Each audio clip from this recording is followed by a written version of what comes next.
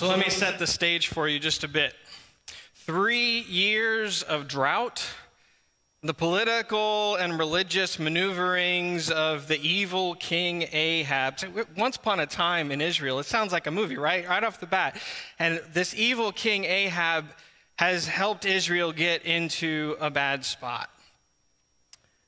They have begun to worship the local god of agriculture, the god of rain, Baal. And Elijah, the prophet of God, convinces Ahab to get everybody together so that they can settle it once and for all. And I mean everybody, all of Israel, and including the 450 prophets of Baal. He calls them out all to Mount Carmel. Let's read together our passage this morning from 1 Kings, the 18th chapter. So Ahab summoned everyone in Israel, particularly the prophets, to Mount Carmel. Elijah challenged the people. How long are you going to sit on the fence?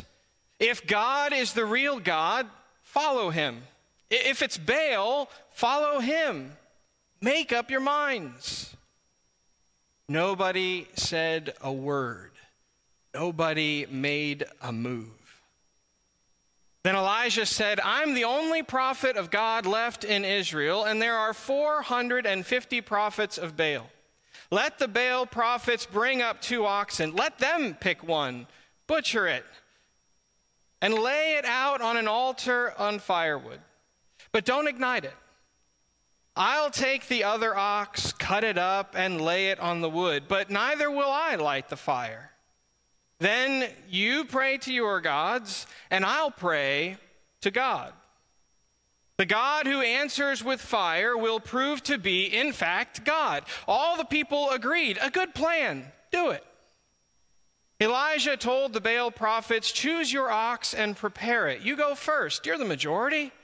Then pray to your God, but don't light the fire. So they took the ox he had given them, prepared it for the altar, then prayed to Baal. They prayed all morning long, oh, Baal, answer us. But nothing happened. Not so much as a whisper of breeze. Desperate, they jumped and stomped on the altar they had made. By noon, Elijah had started making fun of them, taunting, call a little louder. He is a god after all. Maybe he's off meditating somewhere or other. Or maybe he's gotten involved in a project. Or maybe he's on vacation. You don't suppose he's overslept, do you? It needs to be waked up. They prayed louder and louder, cutting themselves with swords and knives, a ritual common to them, until they were covered with blood. This went on until well past noon. They used every religious trick and strategy they knew to make something happen on the altar, but nothing happened. Not so much as a whisper, not a flicker of response. Then Elijah told the people, enough of that. It's my turn. Gather around. And they gathered. He then put the altar back together, for by now it was in ruins. Elijah took 12 stones, one for each of the tribes of Jacob, the same Jacob to whom God had said, from now on, your name is Israel. He built the stones into the altar in honor of God. Then Elijah dug a fairly wide trench around the altar. He laid firewood on the altar, cut up the ox, put it on the wood, and said, fill 4 buckets with water and drench both the ox and the firewood. Then he said, do it again. And they did it. Then he said, do it a 3rd time. And they did it a 3rd time. The altar was drenched and the trench was filled with water. When it was time for the sacrifice to be offered, Elijah the prophet came up and prayed, O God, God of Abraham, Isaac, and Israel, Make it known right now that you are God in Israel, that I am your servant, and that I'm doing what I'm doing under your orders. Answer me, God. Oh, answer me and reveal to this people that you are God, the true God, and that you are giving these people another chance at repentance. Immediately the fire of God fell and burned up the offering, the wood, the stones, the dirt, and even the water in the trench. All the people saw it happen and fell on their faces in awed worship, exclaiming, God is the true God. God is the true God. The word of God for us, the people of God. Thanks be to God. Would you pray with me?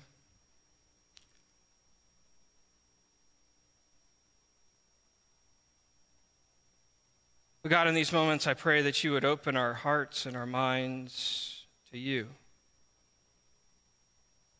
That we would acknowledge, as we sang just a moment ago, that our feet will never take us deep enough on our own. My words will never take us deep enough on our own. And so, God, I pray that you would, in fact, speak through me, and if need be, in spite of me, so that we would hear your word this morning. Amen. So last week I had the opportunity to introduce myself to you, standing right about here, and among many other things I shared with you, one of those was that I really love movies. And I wanted to say this morning that I especially love Westerns. Anybody else Western fans? Oh, wow, just a smattering. Oh, this is not going to, no, I'm just kidding. No, it's fine. The whole thing's not about Westerns, I promise. But I wanted to tell you just a bit about that because I just love Westerns. There's just something about the Old West that has always sort of called to me, something about the expansion of the frontier and the challenges of survival, knocking heads with community and law and all of those things. I mean, I love the Western genre. And I particularly love sort of a subset of Westerns, commonly referred to as spaghetti Westerns.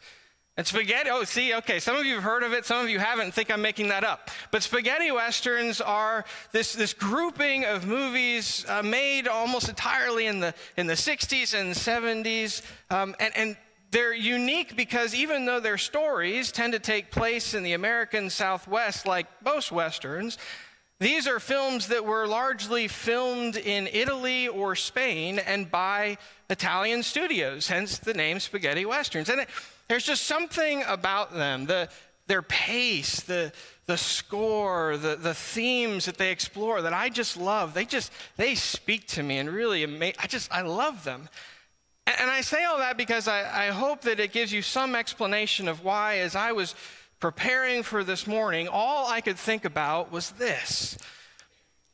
And see, that's Clint Eastwood as the man with no name, and he is getting ready to back up into this great showdown, slowly, ever so slowly backing up into this impossibly broad, ambitiously dangerous, morbid setting with Tuco and Angel Eyes and Blondie just staring each other down with excessively slow movements and tight camera work and an incredible score and surrounded morbidly by a cemetery. Or maybe, even better, to go with our series, Once Upon a Time in Israel, how about Once Upon a Time in the West? Charles Bronson's harmonica staring down the henchman that Frank has sent to meet him in the opening scene at the railroad station. And maybe if you love these movies too, that you look at these images and you can feel it. The tension and the excitement and the anticipation. Maybe you can even, as I do when I look at this scene, hear the Ennio Morricone soundtrack building amongst the distant trains and the buzzing flies and the creaking windmill. Maybe you're at the edge of your seat just wondering what is going to happen next. And maybe not. Maybe you don't like Westerns at all and these aren't speaking to you at all, and that's fine. because we have quite a showdown of our own from Scripture this morning. The location is very different. It's not at a train station. It's not in the thoroughfare of a new and growing frontier town. I think it's safe to say the outfits were probably very different. I doubt any cowboy hats or dusters were there that afternoon. But I do believe that tension was no less palpable, and the stakes were much, much higher. And much like those dramatic showdowns that take place in Westerns almost invariably, the best of them aren't self-serving. They signify something much deeper that's happening. They are going to resolve something that has been building, something greater than what we see on the surface. And certainly that is the case when we encounter Elijah staring down an idolatrous king and hundreds of Baal's prophets. As the townfolk, as God's chosen people, Israel gathered round to watch. On the surface, the showdown seems to be like it's between Elijah and the other prophets. I mean, they're the ones that are competing after all. They're the ones who are about to go head to head. Or you might say, digging just a bit deeper, that the showdown is between Baal and God.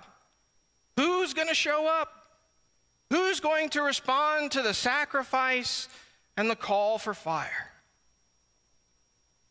But really, the true showdown is more familiar. In fact, it's more personal, and it's taking place over and over again in the hearts and minds of those gathered, in the hearts and minds of those to whom Elijah asks right at the start, how long are you going to sit on the fence?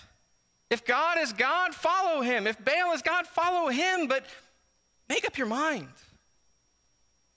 In other words, the showdown at Mount Carmel is to resolve something that has been building for years. A question that needs answering. Who is the true God? So idolatry is not something that we talk a lot about these days. The kind of straightforward worship and idols and other gods that might come to mind when you hear the word idolatry, that's something we just encounter in Scripture. It's something that we tend to relegate to another time. And I don't think it's really on our radar so much. We'd prefer to believe, if nothing else, that if we found ourselves in the midst of a 3-year drought, we would in fact resist King Ahab and his machinations.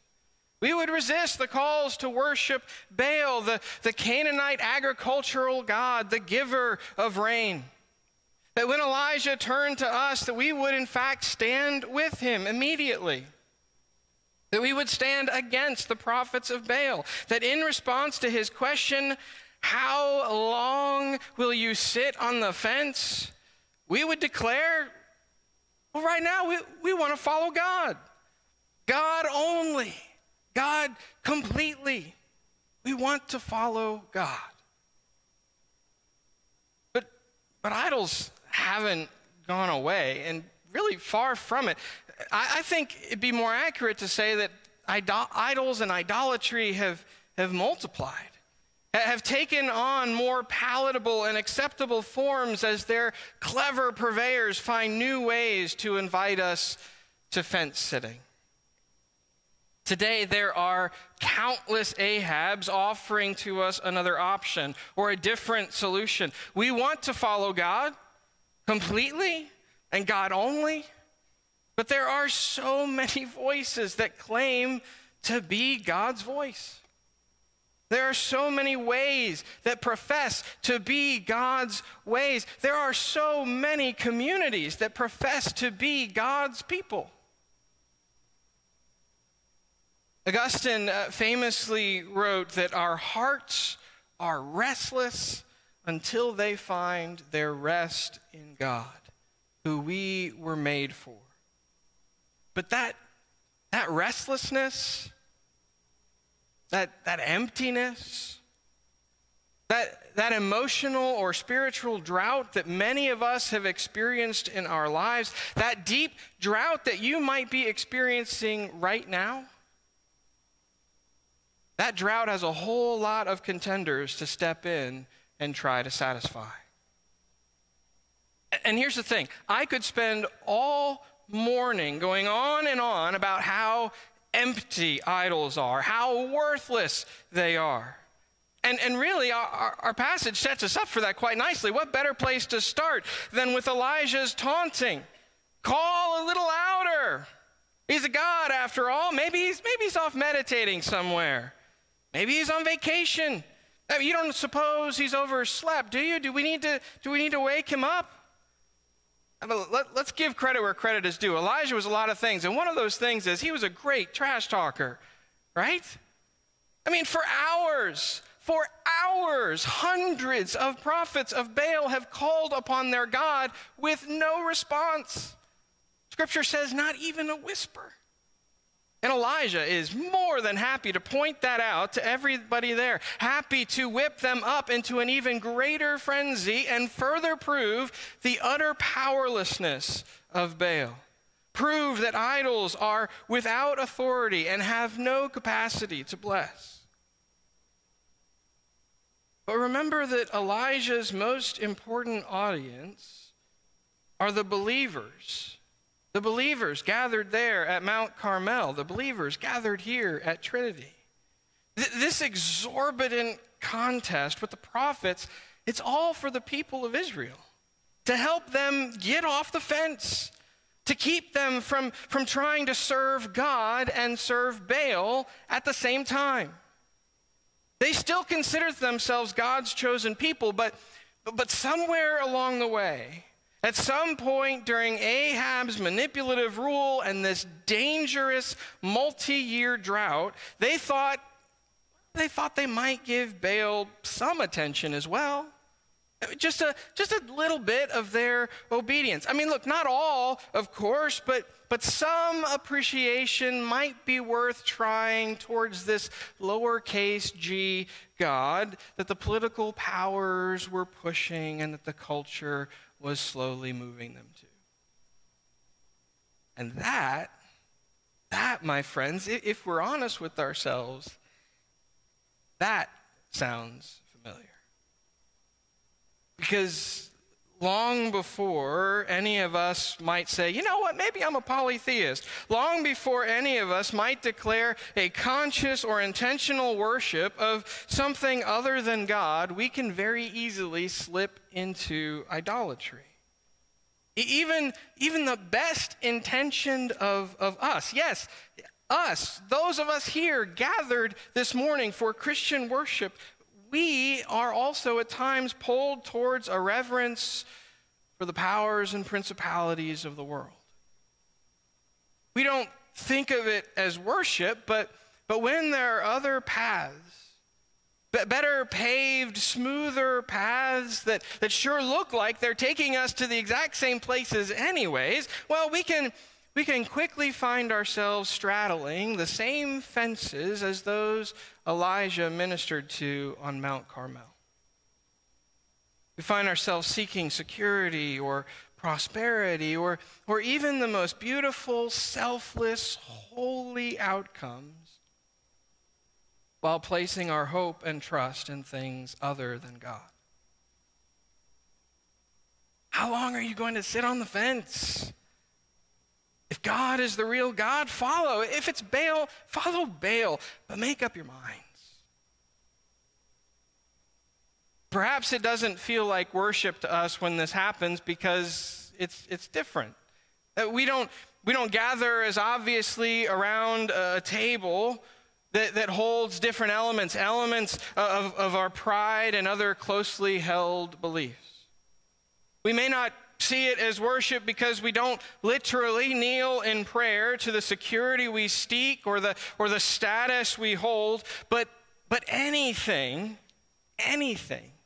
that begins to take priority in our lives over our service to God, over our love for God and our love for neighbor, those things become idols, and we have begun to worship them.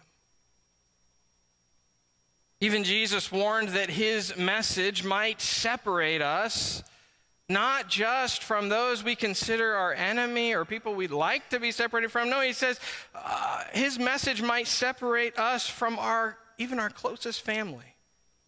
Because God knows anything can be deformed into an idol. Even the very best of things, used wrongly, can come between us and God.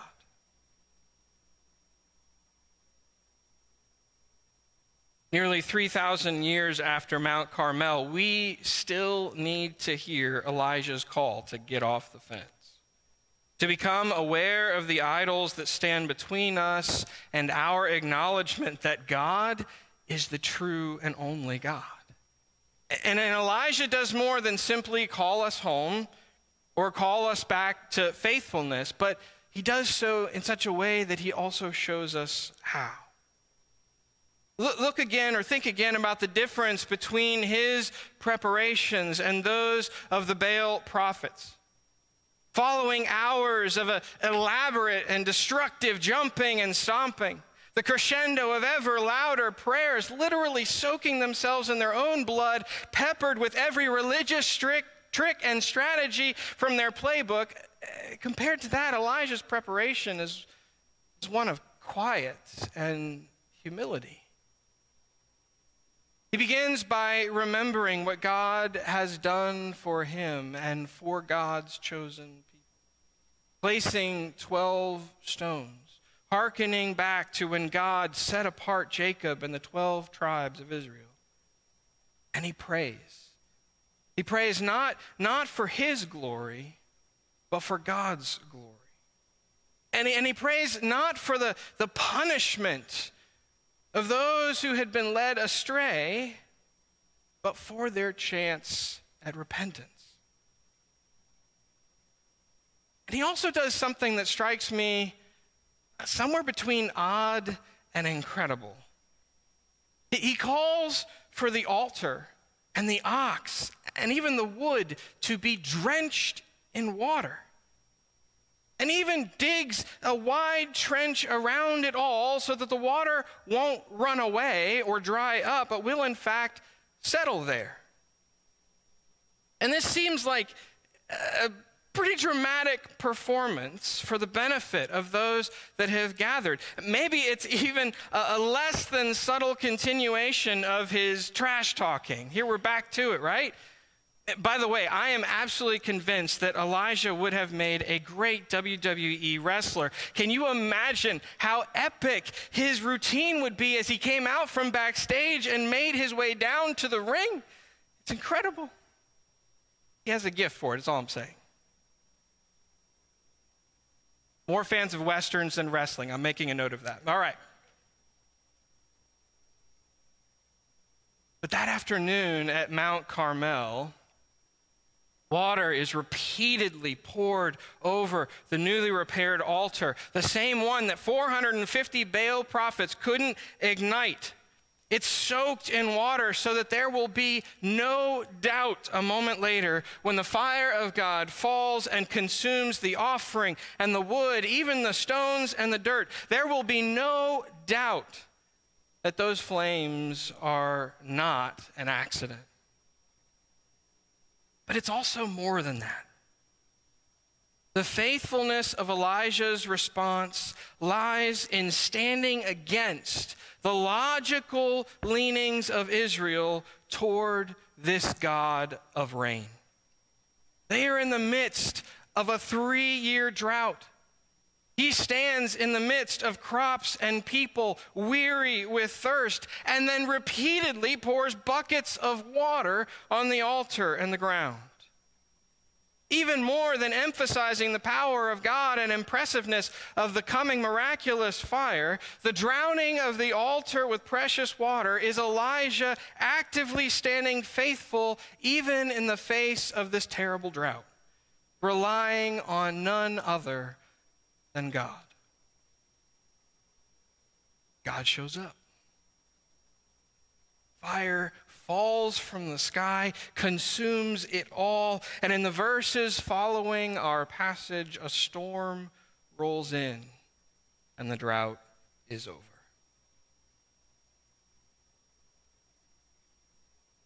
What is it for you? What's the drought that wears on you? And where have you turned? In the throes of thirst, have you found another solution? Are there practices or principles in your life that are becoming idols? You need to get off the fence? I know I do. I don't trust God as deeply or fully as I should, and I can be quick to rely on other things. But I'm reminded again and again of all that God has done for me, again and again. And as we are all reminded, as we seek to grow in our willingness to trust God, even when we see other options that might seem more practical or relevant or popular, we can get off the fence. And we can then be present for the power of God, letting nothing stand between us and God's faithfulness. We can be sustained by trusting in God and God alone and join the celebration, join in the awed worship in response. God is the true God. God is the true God. Pray with me.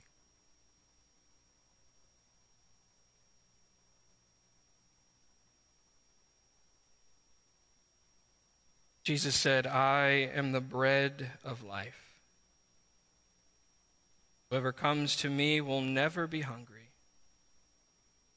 Whoever believes in me will never be thirsty. Oh God, forgive us our wandering loyalties and draw us back to you. As we find ourselves hungering and thirsting, and as countless cures are laid before us, help us to rely on you. And as more practical and popular options present themselves, help us to trust you and you alone. You alone are God.